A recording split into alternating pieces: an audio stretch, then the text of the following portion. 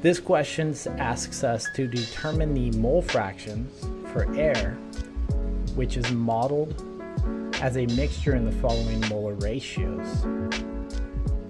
So there's the molar ratio of air. Now the first step here is to identify each of these gases as an individual component. Remember, all we're doing in mixtures is actually analyzing each component as if it's standalone. So we want to identify our components within this mixture. So let's define component 1 as the oxygen and component 2 as nitrogen.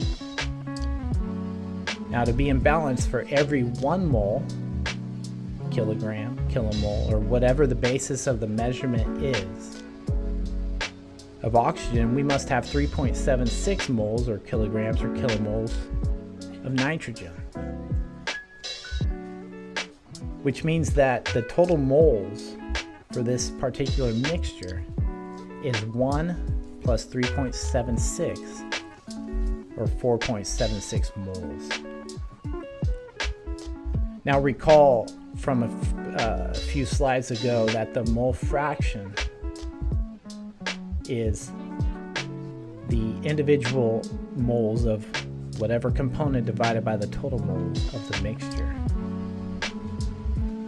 Now with the total moles being 4.76, that's the N within that formula right there. We just need to take the moles for each individual component and plug them in. So starting with our first component, which is oxygen, we get 1 divided by 4.76 for a mass fraction of 0.21. Remember, this is a dimensionless number here. Now working our second component, nitrogen, we get 3.76 divided by 4.76 for a mass fraction of 0.79. So I'm going to ask you guys a question.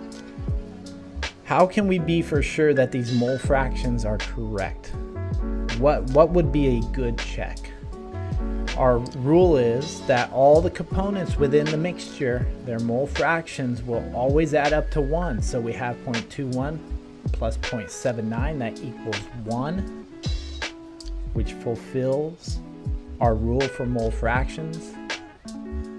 And so everything looks like it's checking out.